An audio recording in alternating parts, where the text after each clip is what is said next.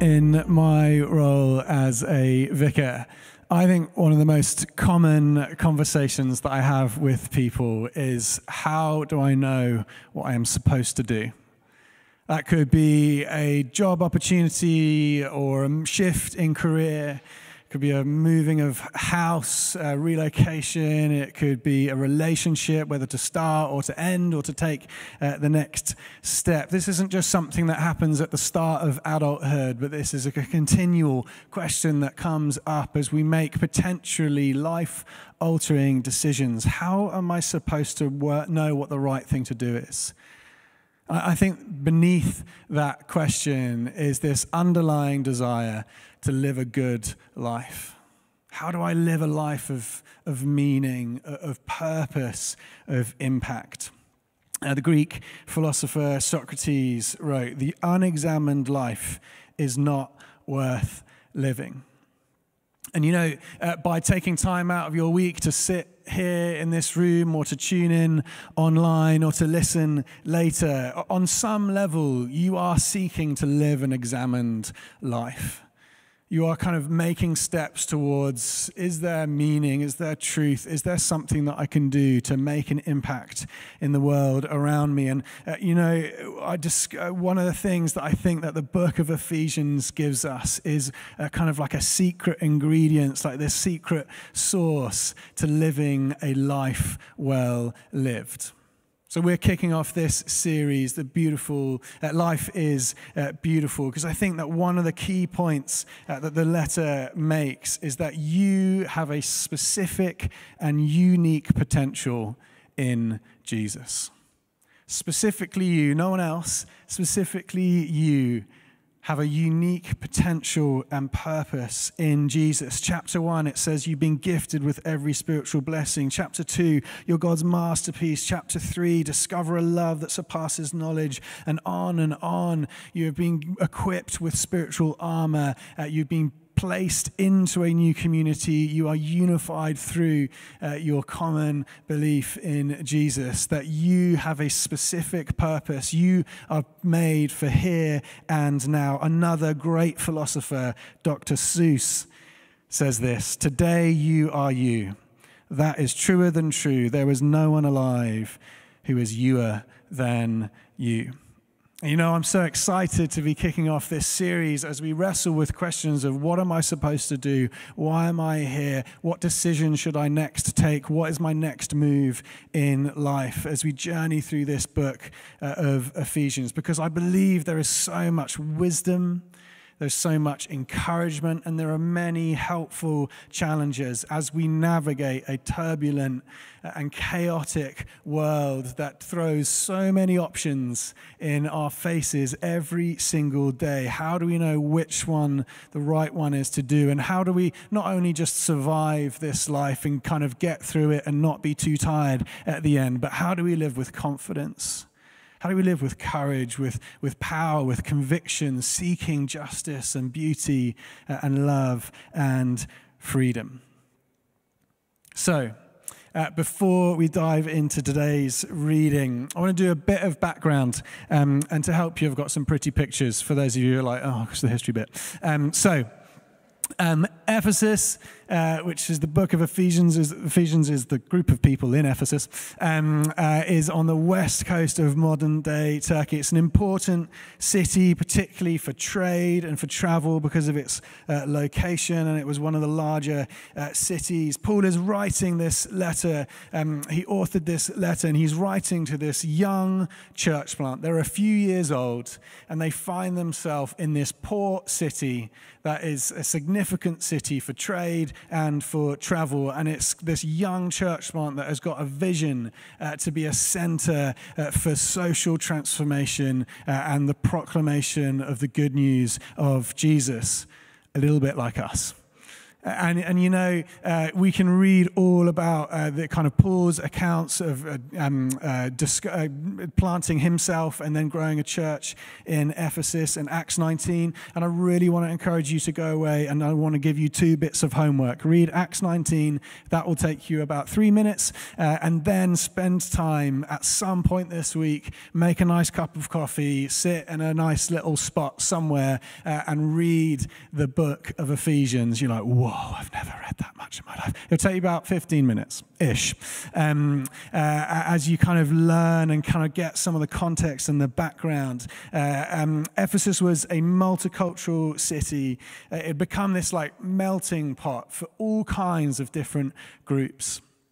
Religious groups, social groups. There was all kinds of kind of deities that had been worshipped and all kinds of different trade that was going on. And because it had become this melting pot of lots of different pockets of people, it had become quite a divided city. There was tension in the air. And Paul had planted this church, as I said, a few years earlier, and now he's imprisoned, he's in Rome, and he's writing this letter back to them in this chaotic environment, in this environment where there were so many different options. He says, this is the way of Jesus. This is a way to live a meaningful, purposeful, impactful life. So the letter itself, tiny bit more. I promise you I'll be quick.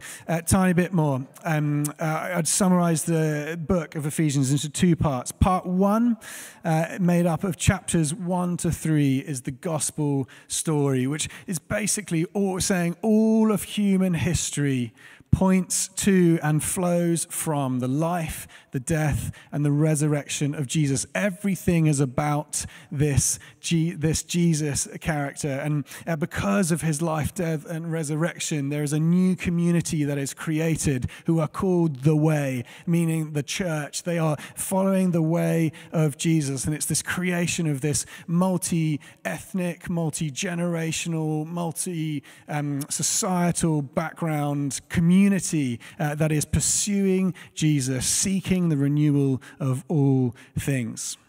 It's the story of the gospel that Jesus transforms lives and creates community. And then part 2, which is made up of chapters 4 to 6, is basically saying because of the gospel story, you should expect to be transformed. You should expect your habits, your lifestyles, your desires to start to change, and not just you, but it should then start to change the world around you. As this story of good news impacts you, it flows out and changes the world around you. Networks, neighborhoods, all becoming made new because of being impacted by your story. So, it's part 1 and part 2, and here's what lies at the heart of the letter. The gospel, the good news, it's not just a good idea. It's not just a kind of life as it was before, but like a little bit better and a little bit newer, and you behave a little bit differently, and you maybe gossip a little bit less, and you swear a bit less, and you kind of have like sort of mild-tempered coffee outside on freezing cold Sundays, all to like huddle together, and you wear socks and sandals, and you love everyone. It's not just that, although that is obviously intrinsically a very important part of the gospel. This is radically good news. This is completely different news to the world. And the goodness of it is this, that when you start to follow the way of Jesus, you experience total heart regeneration. This is not just behave differently. This is not just think differently. This is a total regeneration of the heart, new spirit, new identity, completely transformed in Jesus. Therefore, change. It's this word, therefore. It comes up right at the turn between the part 1 and part 2. Chapter 4, verse 1, it says, therefore, because of what Jesus has done and what he has ushered in through this new community, we should expect to see personal, communal, and cultural transformation. We should expect to see that. The way of Jesus leads to the total regeneration of your heart, therefore the reorientation of your life. There's this amazing film, wonderful film called Life is Beautiful. It was made in 1997 and winner of 3 Oscars, including Best Actor that year. It's the story of this Jewish-Italian man named Guido during the Second World War. He and his wife and his 5-year-old son are living a good life, and then World War II comes and they are sent to a concentration camp under the Nazi regime. And what this man does to kind of protect his son from the horrors and the atrocities that anyone should ever face, let alone a 5-year-old. What he does is he makes the whole thing, his whole life, into an adventure and a game. He takes moments and opportunities, these moments in this horrific situation, and he kind of reinterprets everything into something that is joyful, into beauty, into freedom, into humor and laughter. He reorientates towards joy and grace and peace. And you know, this is our story. That in a chaotic, turbulent world, in a world of broken promises, we can reorientate our lives towards the faithful promises of Jesus. In a world that is hurting and fearful, we can reorientate towards love and protection. It's light in the darkness, hope to the hopeless, and it's connection for the isolated. And you know, a beautiful life, it doesn't mean a life free from discomfort, free from disappointments, free from setbacks or even suffering. It just means in the midst of those things, in the midst of the inevitability of pain and suffering in the world that we live in, we have a path for our feet and we have a hope for our future. You see, turning up to church on Sunday is so great, and I'm probably way more happy that you're here than you're happy that you're here, and like this, you know, this is like goals for me, but that's not it.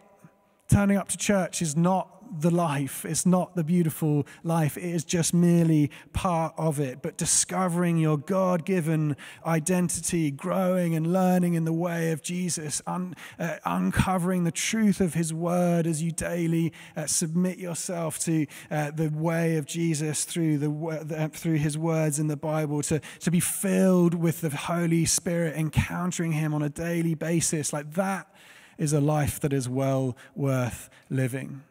That will lead you to discover a life of meaning, of purpose, of impact. That will lead you to a life that is beautiful. So, chapter 1, verses 1 to 10. You may have heard the words that Judith read for us and thought, oh, what a lovely Bible passage. Such like lovely descriptive language. And you know, it is that. But within there is loads of theological controversy.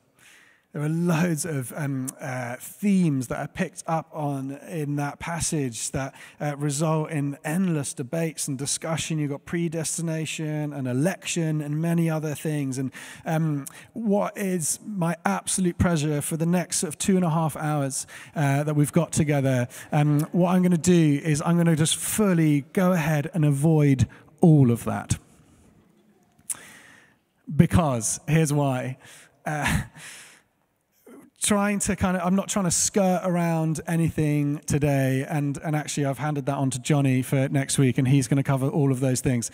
But here's why it's important that these kind of themes that are picked up on in this passage, they're not just dry and lifeless doctrine that you should listen to in a lecture theatre, but they are caught up in this amazing song and moment of praise and declaration about a wonderful, magnificent, and other mysterious God. It's important that we reframe the reading of Ephesians 1 in the light of the grace and the peace and the blessings that come from God. You see, what we have here at the start of this letter is this song of praise, this song of thankfulness, this song that describes this glorious kindness and holiness. One theologian says this: chapters 1 to 3 of Ephesians is Paul's doxology set to music. He's kind of like riffing off this explosion of joy and wonder and otherness as he looks towards his Savior in Jesus. And he starts this letter in this place of praise because it's where we should also start. You know, we are called to worship God. Not worship the God of our imaginations, not worship the God that we would like to fit into our already okay lives, but to worship the true God of the universe who created us in his image. We didn't create God of our imaginations in our image, but there is a distinct and specific and other and mysterious God to whom we send our praise and our worship.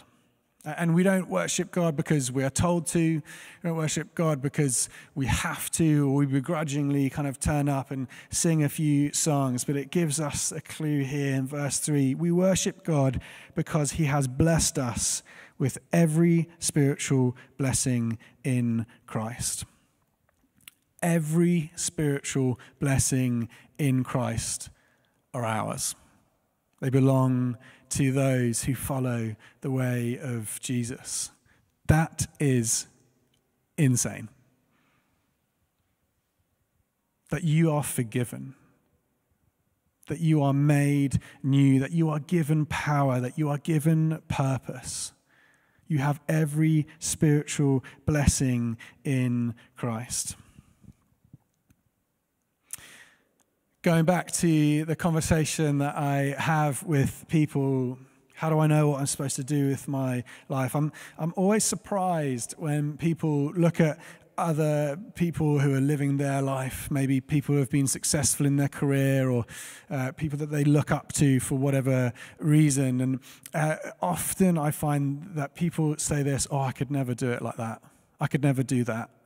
I could never be that successful in my job, or I could never have that kind of relationship, or I could never do that. And they sometimes, I know, try not to laugh, but they sometimes say that about me. Okay, yeah, I know, we get it. But they look at what I do and they think, gosh, I couldn't stand in front of a room of people and speak. Gosh, that's so terrifying. How do you even know what to say? I spent literally 6 days preparing it. That's a joke. They say, like, how do you do what you do? And I'm sitting there thinking, do you not know that everyone is faking it until they make it? Do you not know that we all feel like that on some level in our lives? Even the people that you look up to most, they don't think they completely have it all together. They are battling with their own demons and doubts and their own insecurities. And I think we sometimes make the mistake that we're the only ones that doubt ourselves. We're the only ones that struggle. We're the only ones that think we can't do it. We're actually all unified around the fact that every single one of us has to deal with imposter syndrome at some point or on some level in our lives. What that means is basically it's battling with those voices in your head that tell you you don't have what it takes. You're not enough. You're not going to be able to get from A to B. I'm not sure I'm kind enough to be married to this person. I'm not sure I have the patience to parent these children. I'm not sure I have what it takes to get the job done. I'm not sure I can keep faking it this much and keep overworking this hard and overthinking everything for this long. And you know what's beneath that? It becomes, what is wrong with me? Why do I feel like this? So let me ask you, as you take a moment to reflect, what are the loudest voices in your head? What are the voices that you are listening to? You know, I think most of us could resonate with that on some level because it's just the human experience. If you're here thinking, oh gosh, there's something wrong with me, feeling guilty or feeling shameful, don't feel that. That's one, that's not from God, and two, this is just the human condition that we are broken. Our story starts in the Garden of Eden, where God says everything is good. Everything is beautiful. This is the way it's supposed to be. And what humanity did is that they rebelled against that, and we call that sin. And humanity said, we've got a better way to be human. We think that we can do a beautiful life better than you, God, and so we're going to do it this way. And what that creates is separation and distance between the way we were supposed to be and the way that we experience life now. And this is where the good news comes in, because it reverses that pattern. It reverses that situation. And it says that in Jesus, you now have every spiritual blessing that is available in Jesus now comes to you. You have adoption into a new family. You have purpose. You have freedom. You have life. You have health. You have joy. All of that is now available to you. You have a loving Father God who basically stands over your life and says, you have got this. You can do this. You are enough. You can get through life. You can actually not just get through, you can excel and experience a life full of beauty. The word here for blessing in the Greek is eulogia, which is where we get the word eulogy from. When someone stands up at a funeral and speaks the blessings of that person's life, say this is what they were good at, these are the memories, the fondness, we celebrate this life as we commit it to you, God. That's what you're doing in a eulogy. And what Paul is doing here is he's giving a living eulogy to a living God, saying, look at what he has done for you. You have been forgiven. You have been given new life. You've been sealed with the Holy Spirit. You're adopted into his family. You're given a new community. Nothing has been held back for you. And as we start to discover and hear again and remind ourselves of these beautiful truths, this beautiful song of worship that Paul speaks over us in Ephesians, is that we respond in praise. You see, as we realize that we are blessed by Jesus, we realize that we have been taken out of nowhere and been placed into this amazing position of authority and new identity. What it creates is it's thankfulness. It's praise. It's turning our attention towards God to say, oh my gosh, this is amazing that you would have done this for me. It creates this cycle of praise. As we thank God, he blesses us. And because we've been blessed, we thank him, and we thank him, and he blesses us again. It's basically, when the praises go up, the blessings come down. As Chance the Rapper, the other theologian and great philosopher of our time, said. As the praises go up, the blessings come down. Verse 6 says this, so we praise God for the glorious grace he has poured out on us. Here's the thing that I want us to focus on as we finish today, that it is grace that initiates and enables a beautiful life. This is made possible because of the grace of God. The blessings, the peace, the wisdom, the new identity, the new position is all enabled because of grace. Grace simply means a free, undeserved gift. You didn't earn it. You didn't strive for it. You didn't achieve it. It is just simply given to you.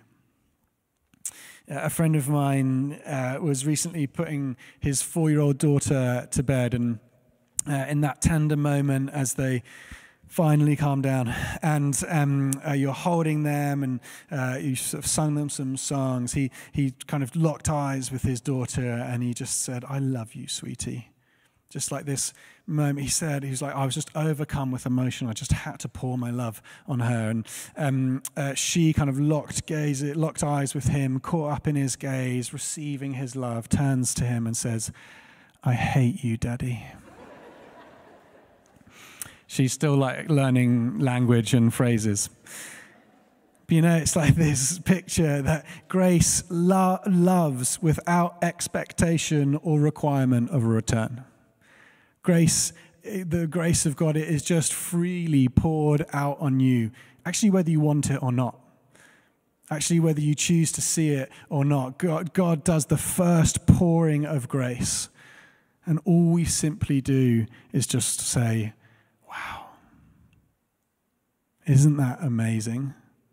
That God has chosen to first pour grace on us. It's amazing, it's wonderful, but it's disruptive. Grace disrupts the way we were living. It disrupts the patterns and the thoughts and the habits of our old life, and it sets us onto a new daily rhythm. Grace disrupts the way that we were caught in isolation and separation that was caused by sin, and it sets us into a new family. It says we are adopted into a new family, a place of honor, a place of notoriety. See, grace, it is so hard to get our head around because it's so alien to us in our world today. We can't achieve it. We can't earn it. We can't pay for it. We cannot win at grace, and nor can we lose at grace. It simply is what it is. It is just the generous gift that is given by God himself. And that's why Paul frames this whole song of worship. In verse 2, it says, grace and peace to you. He wants to start this journey of this letter, and that's where we want to start the journey of this series. We want to start by just gazing at the grace of God. One of the things that it kind of pains me from this last year is that I just fear that we've lost something in worship. As we gather together, we're not able to sing, and yes, that is hard. And as we've been gathering online and kind of basically just watching a TV program, which is church, and I'm so grateful for that, and I'm so grateful that we can still do that now. But there is a challenge for us in there, that we don't lose the wonder, that we don't lose the awe, the otherness of God, the amazing grace of God in our worship. And so there is an opportunity, whether we're worshiping at home, whether we're in the shower, whether we're on the way to work in our car, to be able just to sing and just to describe and exclaim the wonders of who God is. There are many ways for us to worship, and God creatively puts poetry and art and like an awe of creation in us and through us. But as we'll discover later on in Ephesians, that one of the key marks of being filled with the Spirit, it says that they are filled with song and melody and praise and music towards God. And so the thing that pains me is that, gosh, we can't do that together, but we can do that as we are at home, and we can do that as we go about our daily lives and say, yes, I'm glad that you're here, but I'd be more glad if you spent the rest of your week in worship. If you spent the rest of your week reminding yourself of the grace and the wonder and the awe of who God is. I've learned a lot about filming in this last year, and I've even learned what this does. This is apparently called a clapper, even though the 10, I called it a snapper. And what it does is hang on, let me give you an example. What it does is, as you snap it, for the person editing the talk or syncing up the live stream, if I'm now out of sync, there you go. What it does is it syncs the audio with the visual. for live broadcasting and for recorded content.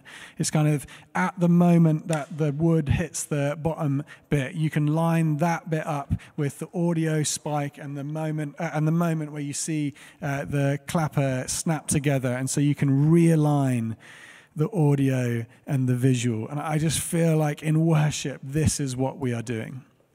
Whether for the first time or for the 1,000th time, we are just re-snapping, re-clapping our hearts and our attention back in line with the truth of who God is, back in line with his grace, back in line with, I've been blessed with every spiritual blessing that is available to me in Jesus.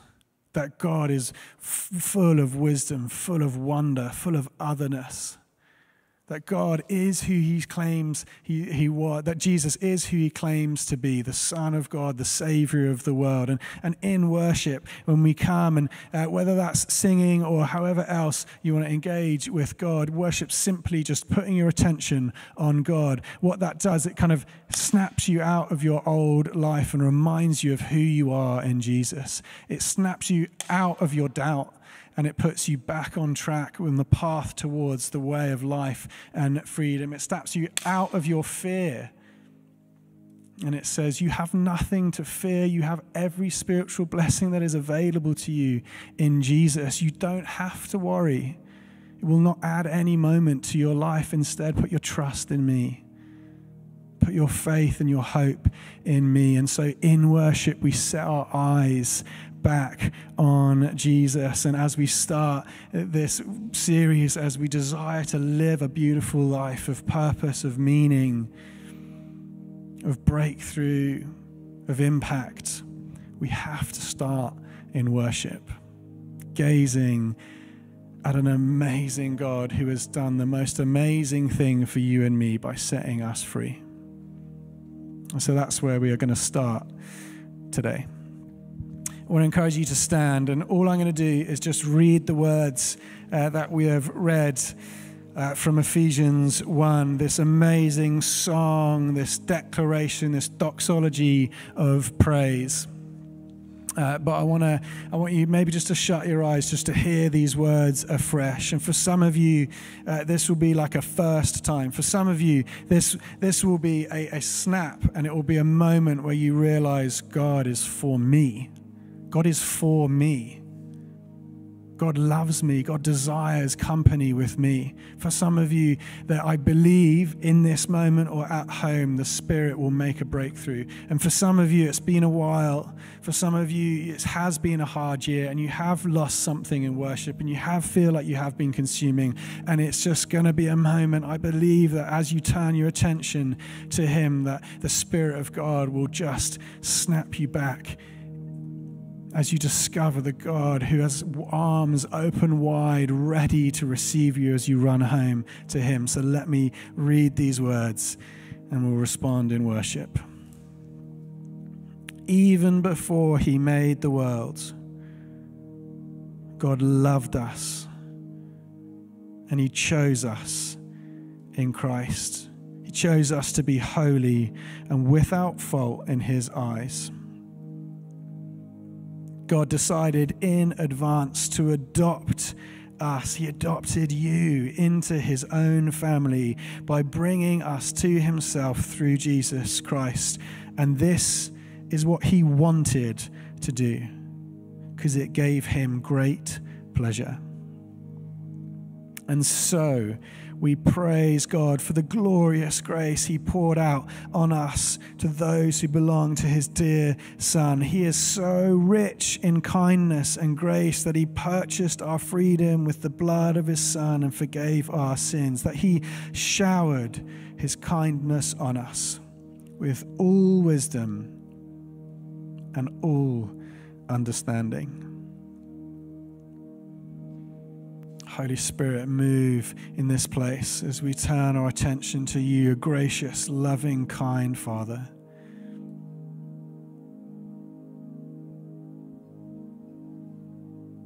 Our self-giving Savior and our empowering Spirit, come, meet with us as we worship. I don't want to be afraid every time I face the waves. I don't want to be afraid. I don't want to be afraid. I don't want to fear the storm just because I hear it roar. I don't want to fear the storm. I don't want to fear the storm. Peace, be still.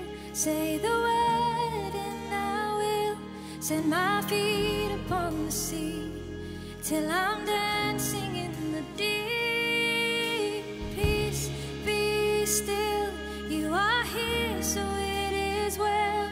Even when my eyes can't see, I will trust the voice that speaks peace. I'm not gonna be afraid, 'cause these waves are only waves. I don't wanna be afraid. I don't wanna be afraid. I'm not gonna fear the storm. You are louder than its roar. I'm not gonna fear the storm. I'm not gonna fear it all. Peace, be still. Say the word and I will set my feet upon the sea till I'm dancing in the deep. Peace, be still. You are here, so it is well. Even when my eyes can't see, I will trust the voice that speaks peace.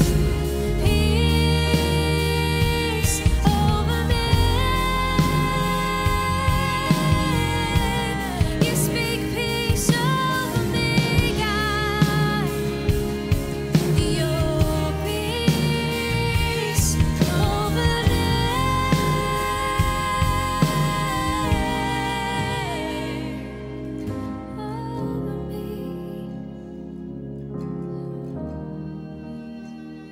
You speak your peace over me, over us, Lord. Wherever we are, God, fill us with your peace, Lord. Jesus, let faith rise up. Let faith rise up. Oh, heart, believe. Let faith rise up in me. Let faith rise up. Oh, heart, believe. Let faith rise up in me.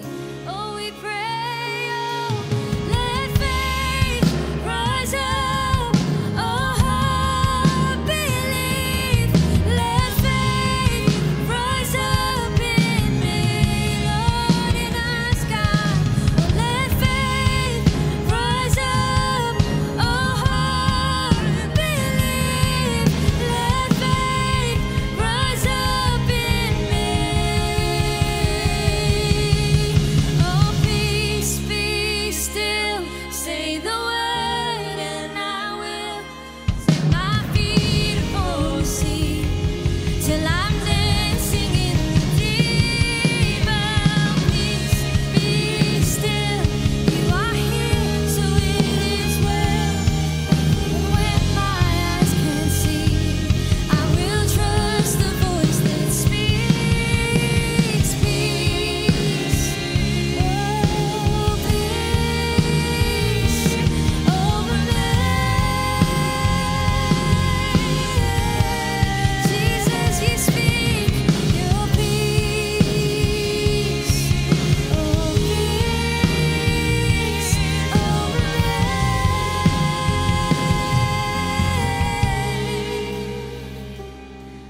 Let faith rise up.